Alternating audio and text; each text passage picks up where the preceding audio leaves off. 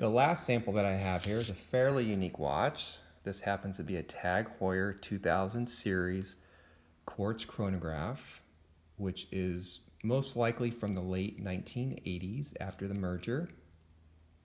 Now this is a true mechaquartz and maybe one of the original mechaquartz in the watch industry. And how do we know this? Well, this uses a calibre 185 movement, which is simply a standard ETA quartz movement, but it has a mechanical chronograph module that's actually tied to it. And that module was made by Dubois Depraz. I'm probably not pronouncing that properly, but that was a very popular module at the time, and not only tied to quartz, but also used in some mechanical automatic movements as well.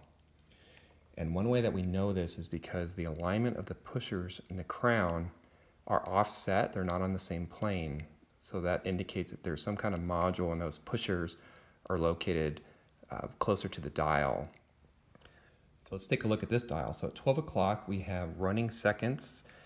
And what's fairly unique about this watch, there's actually two things that are unique about this watch. The first one is that this watch actually runs in half-second increments. So the small second hands run in half-second increments, and then also the large chronograph hand also operates in half-second increments, which I will show you later. The other thing that's really unique about this watch is that the cyclops for the date is actually built into the dial. It's not on the crystal itself.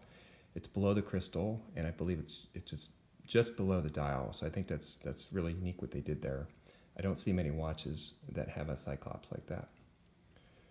So as mentioned, we have running seconds at 12 o'clock. At 6 o'clock, we have a 12-hour counter, and at 9 o'clock, we have a 30-minute counter. And this one's going to behave just like the Seiko and the Pagani. When I start the chronograph, we're going to hear a click. Now what's a little bit different is that that large sweep second hand is actually moving in half-second increments, where the other ones were actually moving in 1/5 second increments.